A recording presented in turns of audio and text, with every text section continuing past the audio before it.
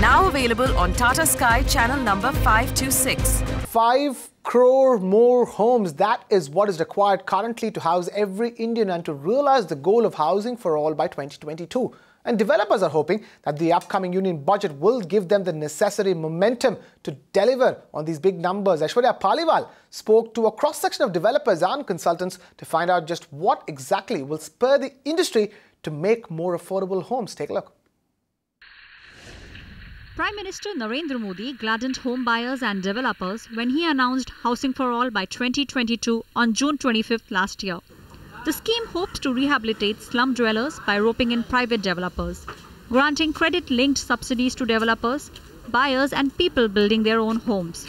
However, after the fanfare, precious little was done on ground to actually incentivize developers to make these homes. An industry is hoping the union budget will address this. Financing is a big challenge on the housing, and that needs to be really looked at it. Bringing in new technology and incentivizing the developers on bringing in new technology needs to be there. Land acquisition continues to remain a big challenge. So those are some of the things that I would say if the government at a state level and perhaps at a center level can focus, it will enable more housing to come in.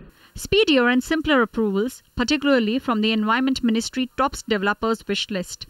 The logic being that the sooner they start work on the project, shorter will be the turnaround time, which will help developers cut down on costs. Another demand is easy access to finance.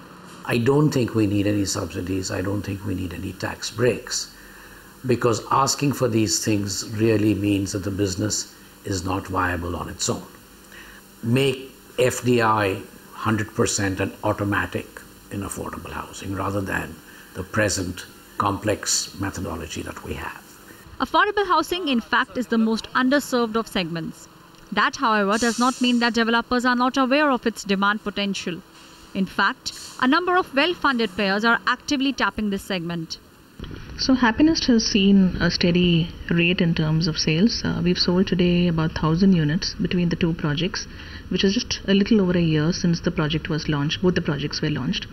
And to that extent, they've been clocking regularly about, say, 20-25 units a month. A boost to this segment will not only house more people, it could also turn around the fortunes of a sector where demand has just begun to revive. This budget, the consumer as well as developers are waiting with bated breath to see if more measures like reduction in land cost and reduction in taxation will help them in making and buying more affordable homes. Now, with just a few days left for the Finance Minister to present this budget, the suspense will be over whether this year it will be easier for the common man to buy his dream house or not.